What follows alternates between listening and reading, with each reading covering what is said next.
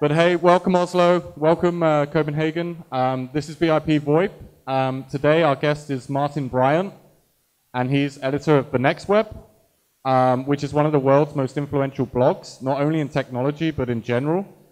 He's got a lot of experience in people pitching their startup to him. So hopefully he's going to share with us some secrets and how best we can present our startups to the media as well. Hello from Manchester. Hi from Copenhagen, and Oslo is joining us as well. So maybe a good place to start is just to give a little kind of 30-second or 1-minute snapshot of who you are and what The Next Web is. Okay, yeah, sure. So I'm Martin Bryant. I'm editor-in-chief at The Next Web. The Next Web, I think a lot of people know it as a tech blog covering startups based in Europe, based in Amsterdam. But we actually started as an events company, which itself started as a tech startup. So it was a tech startup in Amsterdam thinking, how do we get people to pay attention to us? We can't afford, we don't have the budget to go to America to something like Demo or one of those kind of conferences to launch. So let's hold something in Amsterdam and get everyone to come to us. So they did that, launched a conference in Amsterdam. But the conference turned out to be more successful than the startup. Then they thought, let's launch a blog to promote the conference. And yeah, it's kind of gone on from there, really. And the blog has kind of taken on a life of its own. It's kind of very well known in the States now. A lot of people think we're in the state. We're actually based in the States. I had one American VC say to me last year, "But you use American English." Which is quite a good point, actually, because we have a lot of European writers who we actually have to kind of train to write in US English, because the biggest chunk of our audience is in the States, but then it's kind of made up of a lot of Europe, kind of makes up a lot of the rest of the audience, although India has kind of come up behind as our third audience. But yeah, so we keep an eye on everything that's going on across the tech world. From kind of Google, Facebook, Microsoft, Amazon, right through to the smallest startups. The biggest thrill I get is covering a startup and seeing them kind of go places. So that's always good to see. I've been doing this. Next month will be 5 years since I wrote my first post for The Next Web. Before that, I wasn't really involved in tech at all professionally. I was I did broadcasting at university. I studied broadcasting with a view to becoming a television producer. And that was okay, but my course had been designed by people who were writing, who were making television programs in the 1980s, and this was the end of the 90s, start of the 2000s, and so they were telling us how to do things that people just didn't do in professional television anymore, because it was all 80s techniques. So I kind of left university not really having the right skill set for that. So I ended up working in a school, helping kids make TV and radio programs and blogging on the side. It wasn't that interesting. Basically saying I somehow stumbled into tech blogging. Cool. Okay, cool. So you originally joined as a writer, and then you kind of progressed up the ranks into editor-in-chief.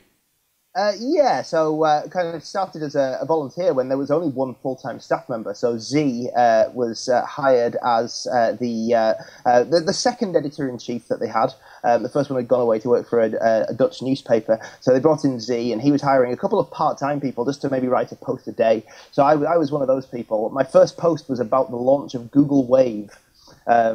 Google's Wave drowns out Microsoft's Bing hype was the title, which has stuck with me ever since, because Bing had launched the day before. So next month, the 5th anniversary of Bing and Google Wave. Bing, a blatant copy of a Google product. Wave, an amazing, bold new technology. Bing has kind of succeeded in its own way. Wave, whatever happened to Wave? So yeah, interesting to see that. But yeah, I kind of worked my way up through there, including a long stint as European editor, which was, I have to say, incredibly fun, traveling around Europe a lot to see startups in different areas. Cool. So for me, I mean, the blog originating out of Amsterdam, and the whole concept originating out of Amsterdam, it's always seemed to me a very European kind of feel to it. In terms of content and your coverage, is it is predominantly European? You have you also cover the Valley in America as well, or what's the kind of balance on the content?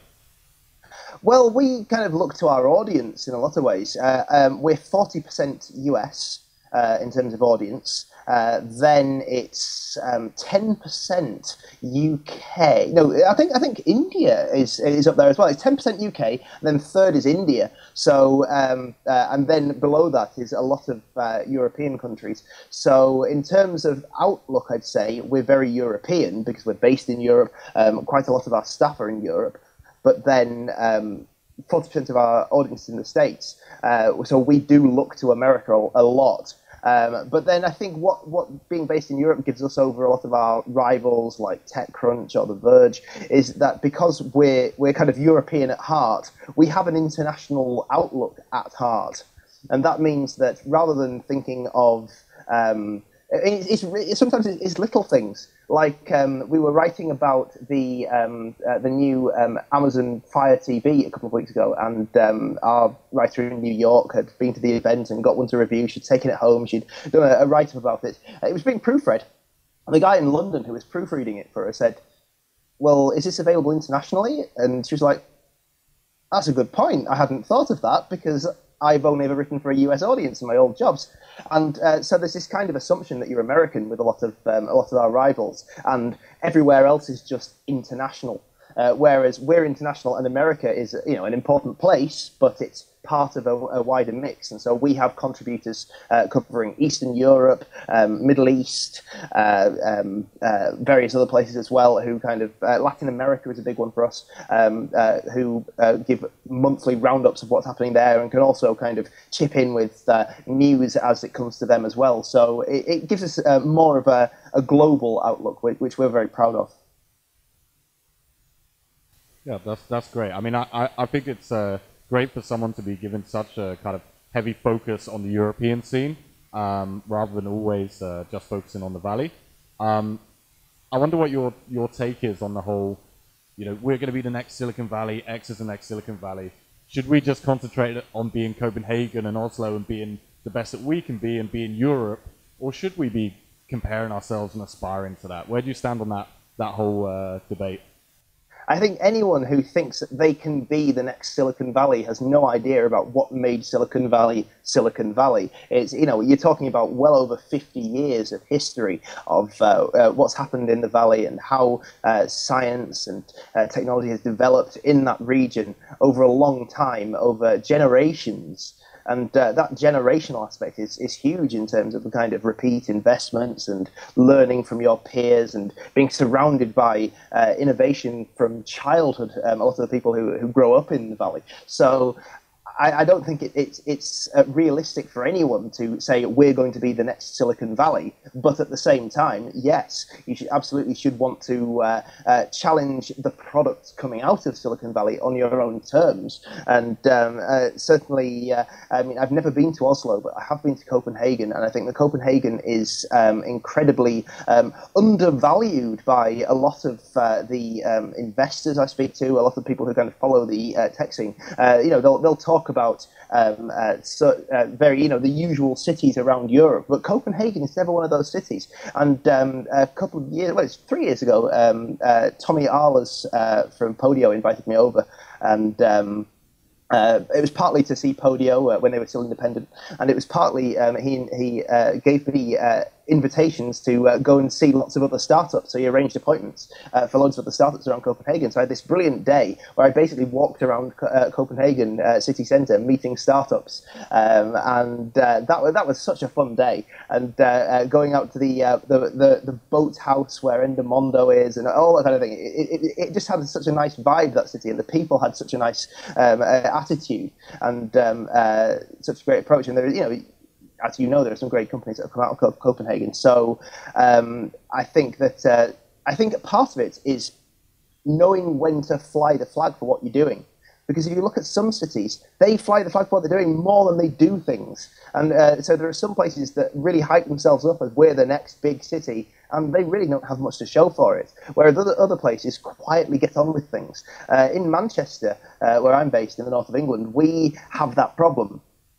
Manchester is, really it's steeped in technological history. A lot of kind of the pioneers of computer science did work in Manchester, and some of the early computers were built here, and and we have a great computer science department in the university. And what we find is a lot of the people there go off to London because they can get well-paid jobs there, but they don't realise that there's actually great companies doing brilliant things in Manchester. I mean, hardly anyone knows that the work to move Apple over to Intel chips from IBM chips was done in Manchester quietly for 2 years. This company in the centre of Manchester knew about this massive change Apple was going to make, and they just had to quietly get on with it. And so you have these massive success stories around the city, and people just quietly get on with it, and as a result of that, you don't get the kind of international attention so much, and people don't really. It doesn't create the kind of external attention that can then bring things up to the next level, I think. So if you're being successful, then yes, make sure people know about it, basically. Cool. Yeah, that's great, and good to hear some kind words about Copenhagen. And it's certainly my opinion that not just in Copenhagen, but the whole of the Nordics, there's kind of a history of technological innovation and really a kind of movement right now as well. So I wonder what your take was, not just maybe as the Nordics as a whole in terms of what's happening right now, or even a broader kind of European scale, kind of what you feel the current state of the European ecosystem or Nordic ecosystem is. In terms of the Nordics, I have to kind of hold my head in shame and say I very rarely get out to there's some great conferences up there, and I haven't been to any of them recently. We had a great report from Slush in Finland last autumn. And there's some great things going on there. So we try to report on as much as is going on there as possible. But sometimes it's hard for me to get out there myself. One thing that's actually the startup that's exciting me most in Europe at the moment on a product level is from Sweden. It's Narrative, and I'm wearing my Narrative clip here. It takes a photograph every 30 seconds, and is a great little device. And I love walking around the city with this. I made the stupid mistake of walking through immigration in the States last month wearing it, or 2 months ago wearing it. That wasn't a good idea. I got stopped. I got held. They asked me lots of questions about it. And they in the end they made me delete all the photos that had been taken in the airport. It was a stupid mistake. I shouldn't have worn it through an airport. I'd just forgotten I was wearing it until he said, "What's that thing clipped to your shirt there?" I was like, "No." What interested me though was when I was waiting in the airport, waiting to hear whether they were going to arrest me, whether they were going to smash this thing up and never give it back to me. Which luckily they didn't do. They gave it back to me. But while I was waiting for that, one of the security guards at the airport came up to me and was like, "Oh yeah, I've seen one of those. I follow technology. That's from Sweden, isn't it?"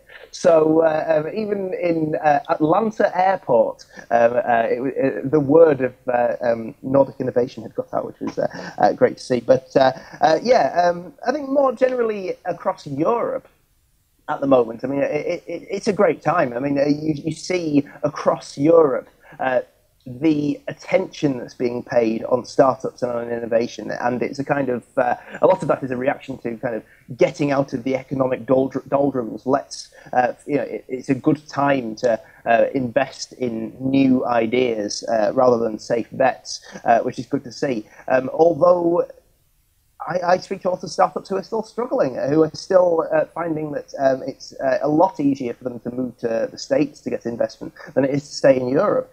We have some great early stage investors in Europe, and there's some great infrastructure for later stage companies as well. But sometimes it doesn't all seem to match up. and you get companies who kind of flounder by the wayside while their US rivals do really well. So there's definitely more to be done. And I think the good thing is, certainly in a lot of places that I go to, the politicians are paying attention, and they seem in a lot of cases to be listening to the right people, or certainly from the conversations I have where people tell me about what politicians are up to. In a lot of cases, they seem to be listening to the right people, which is good, rather than listening to the first person who comes along with a crazy idea and a bid for how to spend £1 million. So that's good. But yes, still a lot of work to be done in Europe. But I look back to when I started covering startups in Europe 5 years ago, and things have definitely got a lot better now. Cool. That's promising to hear, especially the Atlanta story and them being aware that it came from Sweden. That's quite surprising, but welcome. So maybe moving on a little to kind of your day job. Actually, I just, more out of curiosity than anything, I wonder kind of how many pitches you get a day from startups to cover in the next web, and kind of what is the range of quality of those? I mean, are they kind of 80% kind of just straight delete because there's no value in it, or kind of, how many do you receive, and what's the kind of quality of those? The quality is variable. On an average day, it's hard to say. People ask me this a lot, and because I'm kind of just going through my inbox so much, it's hard to kind of keep count of how many you get. On a personal level, I'd say it's probably around 300. That's probably, on a bad day, 300, when there's a lot. On the next web level, if you look at all the things that come into the tips at the next web email address, which is more, just general pitches that we'll get, that can be well over 1,000 in a day. And then if you combine that with all the pitches that all the other staff members get, we're probably dealing with 2,000 a day. It's important to note that they're not all fresh-faced new startups wanting coverage. There's a lot of really terrible apps, a lot of really terrible social media marketing campaigns. So there's a lot of things that aren't necessarily things that we'd cover, but that get pitched to us anyway. I keep a Gmail label, really bad press releases. And what I do with that is sometimes I'm asked to do a talk where I talk about tips for pitching to the press, and so I'll go through that label. I'll find the worst examples, usually anonymize them a little bit, and then stick them as a slide in the presentation. But you get. To me, the best pitches are literally a really quick, personal kind of thing, but not too personal, not creepy. You get some who are like, "Hey, I saw you fell over and hurt your leg last week. I hope you're okay now," kind of thing, because they've been reading the Twitter account and they think like, "Oh, I know, I'll try and make myself seem like their best friend," which I understand why it's done, but it just comes off as a bit creepy if you don't know the person, a bit weird, a bit of a strange way to start the conversation. So the ones that basically go, "Hi, Martin. We're launching a new app next week which does this, this, and this. It's a bit like Foursquare, but it is 10 times more exciting because of this reason, or whatever." That kind of thing. Really simple, that doesn't kind of over-egg the pudding, doesn't really kind of overhype it, doesn't go into too much detail. Sometimes you'll get like a huge essay in a first email, and it's really hard not to just delete those. I personally, I'm one of the people who tries to read every email I get and respond to as many as I can. It's getting really hard to do that these days, and so I do find myself at least archiving them, which is kind of like a less guilty version of delete, except it means that I'm at 90% on my inbox now, so my Gmail account, so I've got to sort that out.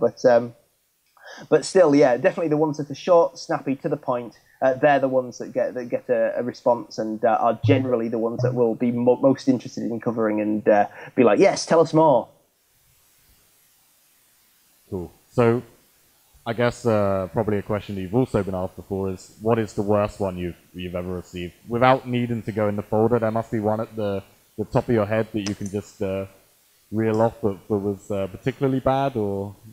Right, well, the one that springs to mind, I mean, there are lots that spring to mind that are just kind of generic ones that have far too many buzzwords in them. That's always a red flag. If it's all about kind of game-changing, all that kind of rubbish. Don't say you're game-changing, just tell us what you do, and we'll decide if you're game-changing. Yeah, lots of ones that... there was one that made up a new term. So, solo-mo, social local mobile, which is was a nice buzzy phrase a few years ago. It's incredibly tired now, and you don't put that in your pictures because it just makes you look like you're from... Hi, I come from 2011. But... somebody had taken that and added another one at the end, so it was something like solo-mo. I can't remember. They'd added something else to the end of it to make it like 4 things, and it was like, no, don't do that. We've created something new. No, don't do that. But the absolute worst, and this is actually one that we ended up writing up, was a company that issued a press release saying that the company's CEO had a clout score of 86. This guy had a moderately impressive clout score, and yes, he issued a press release about it.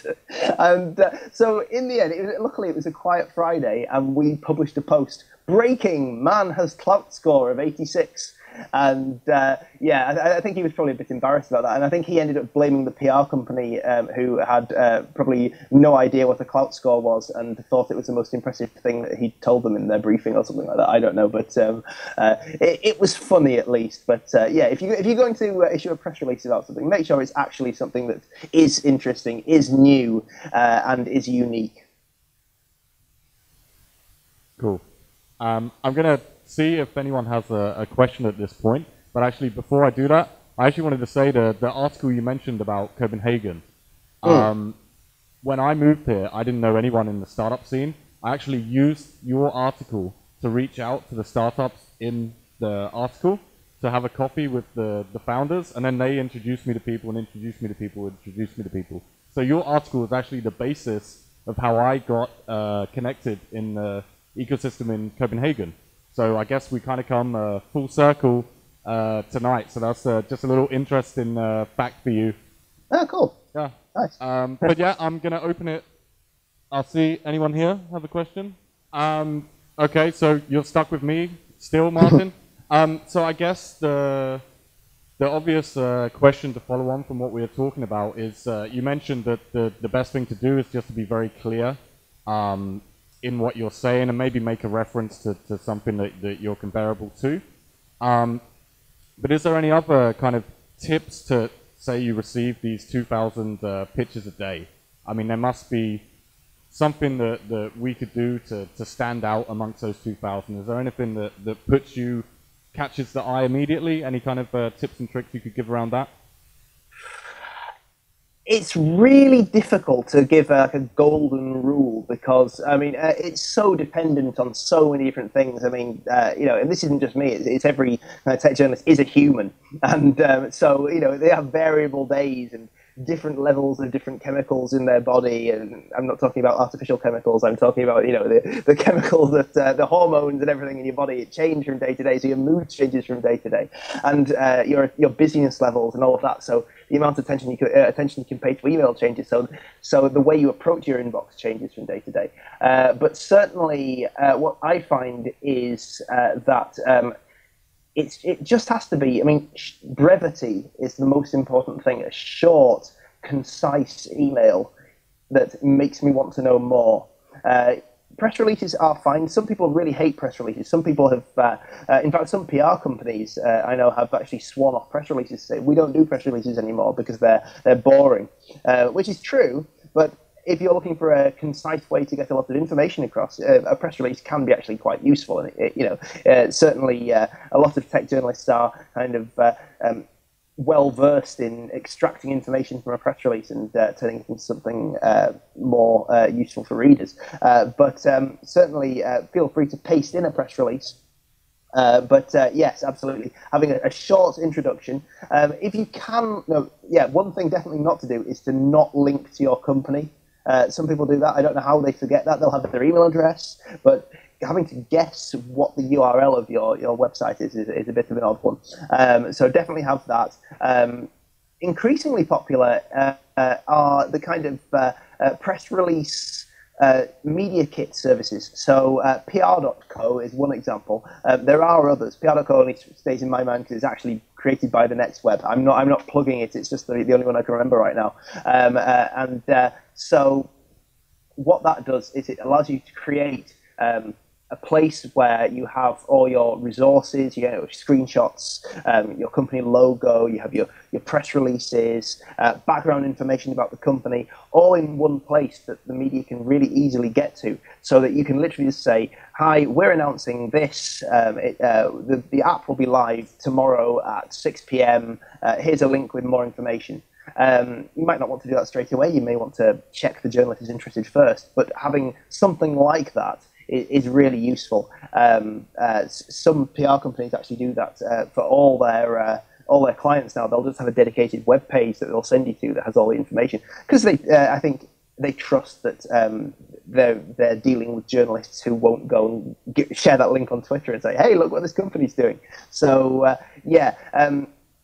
good thing though is to build up a relationship with journalists who show an interest. So if someone's shown an interest, don't wait a year and a half to get back in touch with them again. Drop them a line every 6 months, whenever you've got something interesting that's going on, even if it's not quite newsworthy, at least just saying hi, just to let you know this is happening. I know you're probably not interested in covering it, but I just thought I'd let you know. It's good. Making sure that you say hello at conferences, if you're at the same tech conference or whatever, meetup events, that kind of thing. Definitely face-to-face. It's good to then have that kind of connection when then I get an email from you 3 months later. I do that sometimes. I can think of one example where the CMO for a startup came up to me at the Dublin Web Summit, kind of shook my hand, didn't want to really pitch the company, didn't want coverage, just kind of I asked out of politeness, oh, what do you do, what's the company do? She explained, and that was it. We exchanged cards, and that was it. And then a couple of times on Twitter, she kind of replied to my tweets, and we have a little brief conversation. And then 3 months later, she sent me a pitch for some news. And because I recognized the name, and I obviously could place this person, it put me in a better frame of mind for relating to what she was telling me about the company. Even though I still didn't really know that much about the company at the time she pitched me, at least I could relate to what she was doing, and it kind of made me want to pay a bit more attention to it than just something out of the blue. As another example, I don't want to go about this too long, but as an opposite example of this, there was a company who obviously hired a PR company to do all of their press releases and everything. And the PR company put out these repetitive pitches that weren't really about the company. They were kind of like, oh, we've got a news angle for you about, that was kind of loosely related to what the startup does, and our startup can tell you about this newsy topic. And basically, they'd send the same email week after week after week, and then at one point it would go up to daily. They would get the same email.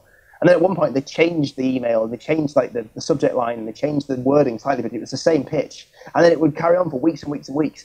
And it got to the point where basically I just deleted them without reading them, and it was just like, I really, I'm growing to hate this company just because their pitch just comes through the same every time. I shouldn't hate them. I don't really know that much about what they do, but their pitch is so bad, and there are so many other pitches we get that I can't spend that much time on it. And then just a couple of weeks ago, I was at an event in Manchester, my home city.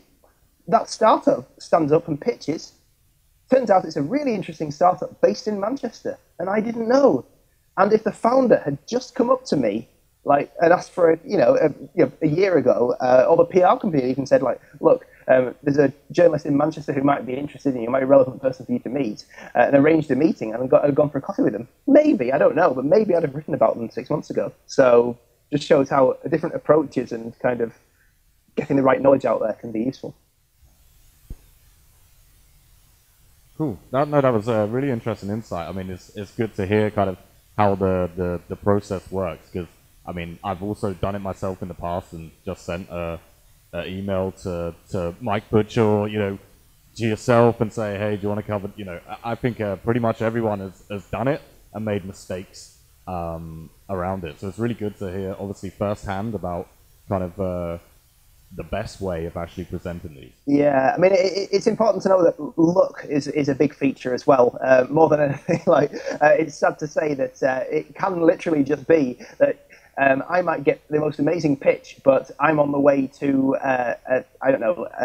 South by Southwest or something, where I'm not going to be able to really pay that much attention to email for a week, or you know, I'm going to be doing something where, or you know, just going on holiday or something, and I won't have time to deal with it. So maybe I'll forward it to someone else and say this looks really interesting, but they have a thousand other pitches, and so they don't get round to it, and it just gets missed. And so even with the best pitch, there's still an element of luck there. But yeah, certainly, you know, those things I've been saying definitely increase chances.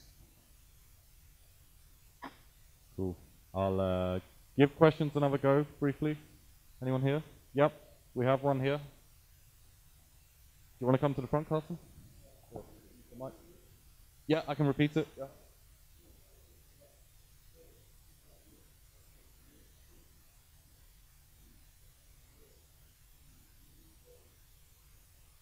Okay. So it's a question from Carson in Copenhagen. He wants to know, do you get video pitches? And is the text best attached or in the email itself? Is that correct, Carson? Yep. Well, in terms of videos, we do get videos maybe as part of a pitch. So, I mean, I've never really had it where it's just a link to a YouTube thing, and then it's somebody presenting a video saying, hi, we'd like you to cover our startup. I've never had that. I mean, that might be quite interesting, but the problem there is obviously time and location. You know, if I'm in a coffee shop without any headphones, I might not be able to watch your video. So obviously that's not always the best approach. But certainly I think that having a video demo, especially if it's something that's quite hard to explain, is really useful. So yes, a video can be useful as part of a package. When it comes to kind of text, you know, if it's a press release or something, generally, I think it's better to paste it in. Kind of do a brief introduction, leave a little gap, and then paste. You know, if you've got a press release or whatever underneath that.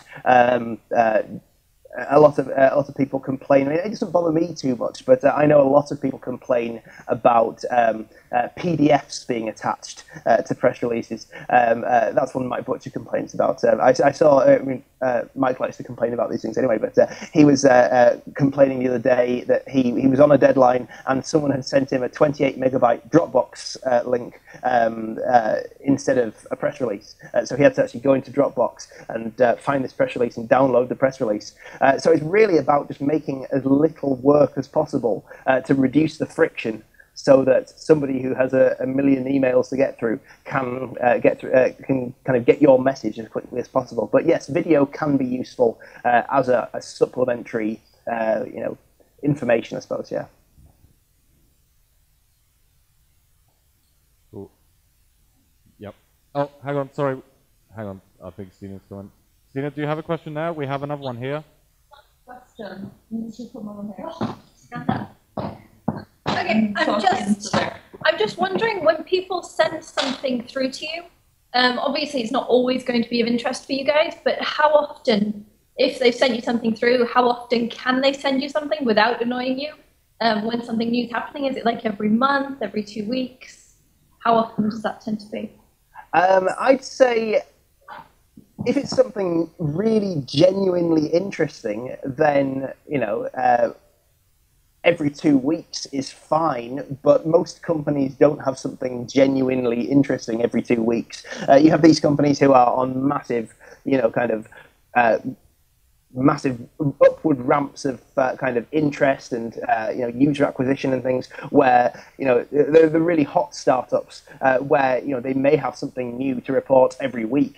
But most companies, you know, even with a startup, you'll have, like, you'll launch your product, then maybe 2 months later, you'll raise some funding, and then maybe things go quiet for 6 months while you're just busy, building your audience, building your business, all that kind of thing. And if it's just things like this, then like that, the day to day, we just got we went from 3,000 users to 6,000 users. That's probably not something that we'd cover, so probably not something to kind of get in touch with. But if it's a milestone, if it's something you're genuinely really proud of, then I'd say once a month would be kind of the minimum. If you're just kind of checking in to say hi, I'd say once a month would be no less than no more frequent than that. So once a month, every 2 months is probably fine. It would be a bit weird to get an email every week.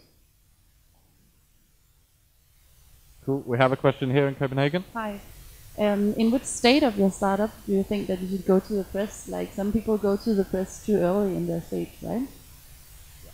Yeah, well, it depends who you're going to. If you're going to kind of a startup-focused tech blog like The Next Web or TechCrunch or whoever, then when you've got basically an MVP, when you've got something that you can go to your audience with that is good enough to kind of launch with, and you're looking to gain more users or you're looking to gain funding, then that's a good time to go to the press. If you're still at kind of a really early prototype stage where we get a lot of pitches where it's people saying, we're not launching for 3 months, but we'd like to get people excited about what we're doing, so we'd like to tell you about what we're doing. And the thing is, even if it's really, really interesting, a lot of the time we'll say no, because, let's face it, our readers might read that and go like, oh, that's really interesting, but it's months and months and months away. So it's not something that they can try right away. And so they'll kind of go away with a bad feeling about that article, really. It's like, oh, that was cool. Oh, I can't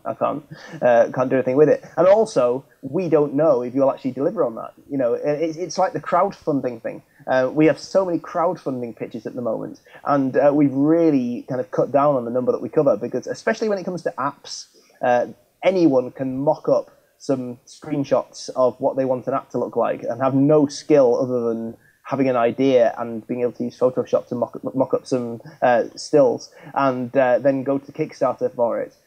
So we try to really focus on the ones that are definitely going to become something. I mean, one example where we've covered something before it's launched or before anyone had anything to try was the narrative clip, actually, back when it was the Momoto. I think we first covered that kind of late 2012, something like that, just because it was a really interesting idea. They had a prototype, they had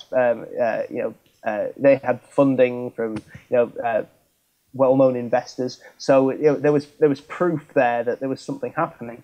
If you're kind of an unknown team, I'd wait until there's something that can definitely be tried by the audience, because then it works better for you, because then you get, hopefully, as soon as the article goes live, over that day, you'll get lots and lots of people trying your app or your service or whatever it is. So yeah, wait until you've got a product.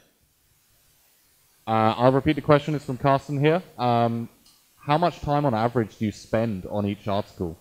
I guess that includes the full cycle of, including research and writing it.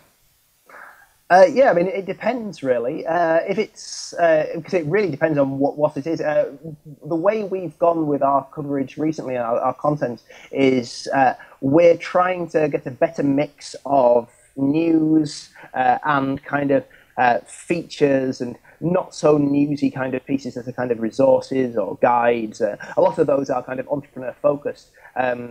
So it varies. So we can, something we're doing more of now is literally these really short posts where, let's say, we've written about you before, but you've got a new update to your app.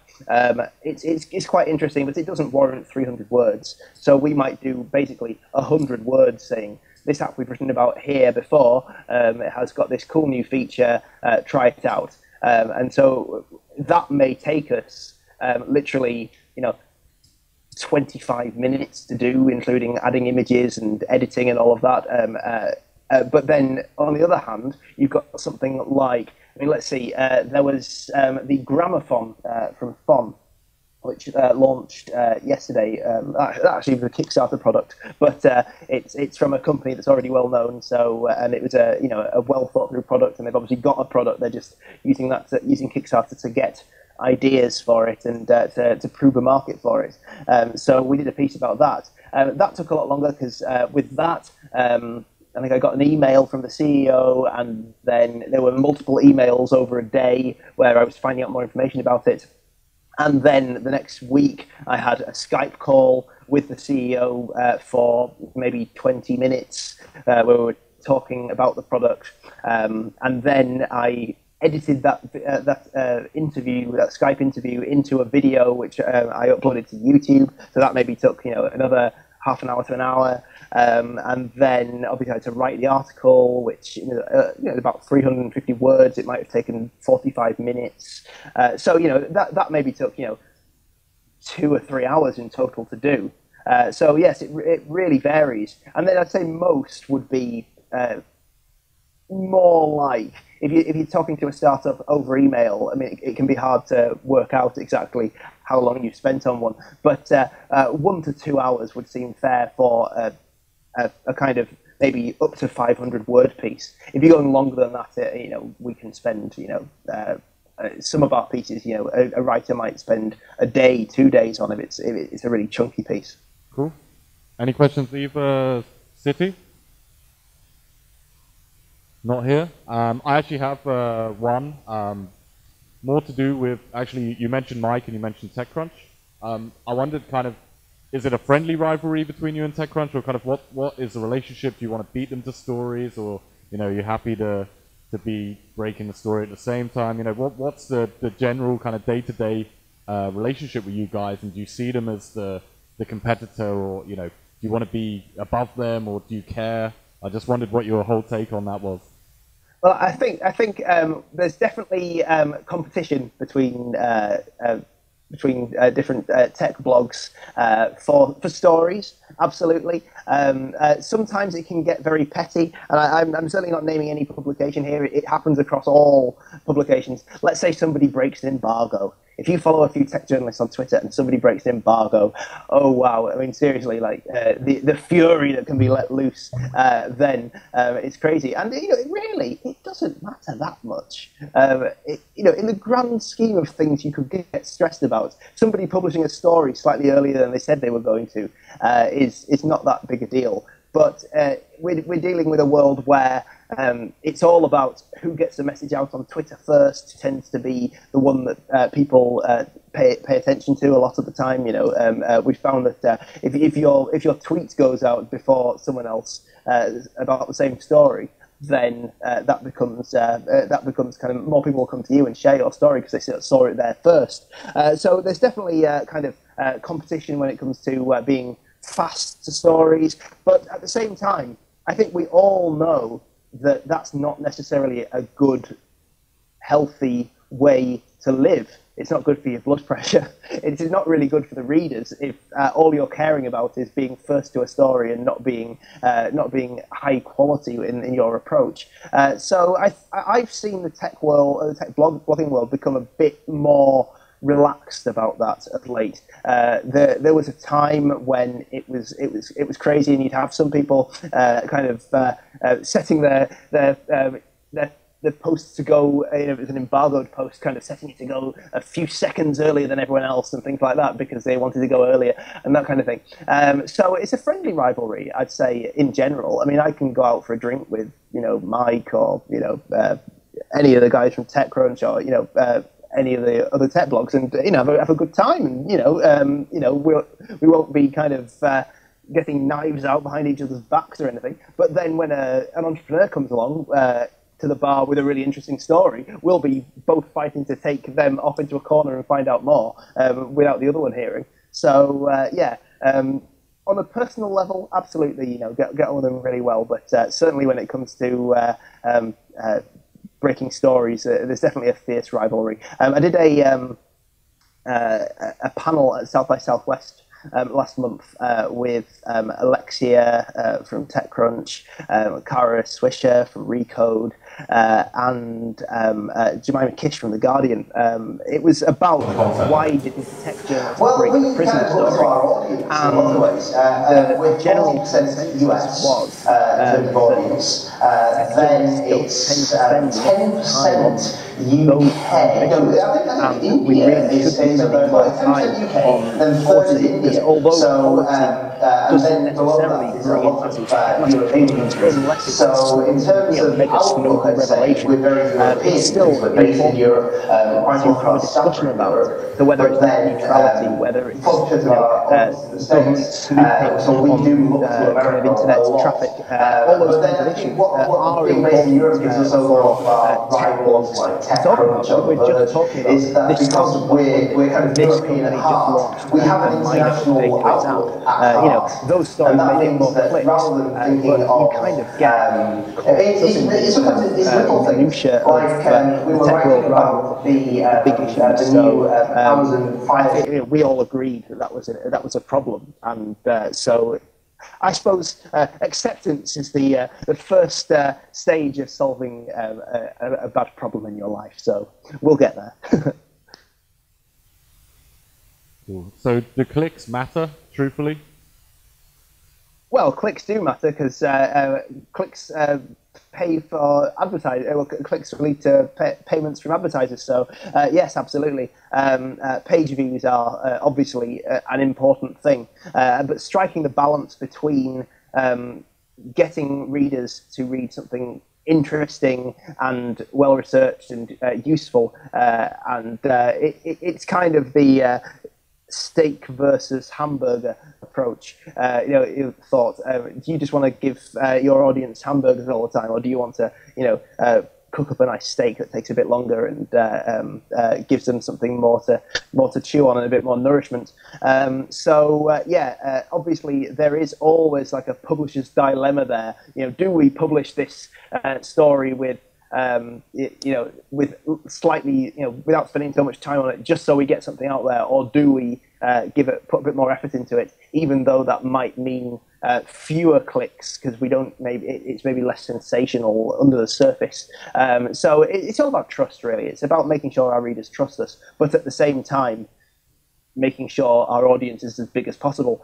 Things like social media help with that, because obviously knowing how to use social media well can increase your traffic without having to resort to the kind of ridiculous clickbait headlines. You'll never guess what happened next, kind of thing, which we kind of.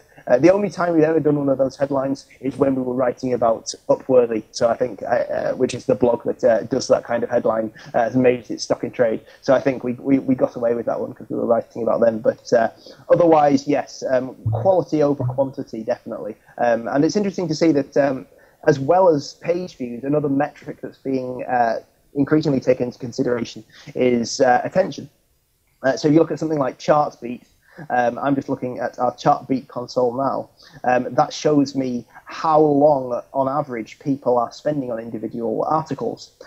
So I can see, if I look at engaged time, I can see that 50 New York City startups you need to know about. That's quite an old article, but at the moment, the average engagement time on that is 2 minutes 20 seconds. So that's a long time. And I think we'll see that being used increasingly as a kind of metric. And at the moment, the average engagement time across the whole of the Next Web is 49 seconds. So on average, at this moment in time, people are spending 49 seconds browsing the Next Web, whether it's reading one article or browsing a few. Apparently, the average is 30 seconds. So we're above average, across the web. For Chartbeat customers. So I think that's actually really good that we're at 48, 49 at the moment. But we're working on increasing that, because if you hang around on the site more, you'll hopefully view more pages. You'll want to come back because you'll see more on the site. And I suspect we'll see attention as a metric become more interesting to advertisers over time as well. But we'll have to see if that happens. The Next Web in 5 years, how would that look like? Oh, well, that's an interesting one. Oh, I don't know. When I joined, the plan was to become. It was originally to become bigger than CNET, I think, at the time, and then it became to become bigger than CNN. I think right now, I think the focus for us is being successful. I mean, I don't think being successful, being profitable, and being a well-respected company that is doing well. I don't think you necessarily have to aim to be toppling media giants to do that. At the moment, we're focusing on growing our events, growing our publishing side of things. Yeah, no, that's an interesting point. And I'll have to think of a better answer than I'm not sure in the future. But certainly, in terms of where I'd like to see it, I'd like to see it 10 times more influential and really kind of a staple read for everybody in the technology world. We're moving in that direction, but I want everyone who's involved in technology around the world to know about the Next Web and to read it. Cool. That's great. I think we're just about coming up to an hour of your time, Martin. I just wanted to say thank you for joining us. We did miss a few people from the Sun, so I hope it was still worth your while. It was certainly some great insights that you gave us. So it's certainly great for us to hear that. And you'll probably get a lot of people putting that into practice in the audience, and now you're going to get a load of pitches coming from Copenhagen and Oslo in the next couple of hours or days. No worries. Drop me an email anytime, anyone. Martin@thenextweb.com. Happy to hear from you. And yes, it was the first beautiful sunny day in Manchester this year today as well. So I'll go and grab some last few minutes of sunshine before the sun goes down, I think. Yeah, well, thank you for staying in and joining us as well, then. No worries. Cool. Thanks a lot. Cheers. Thank you. Goodbye.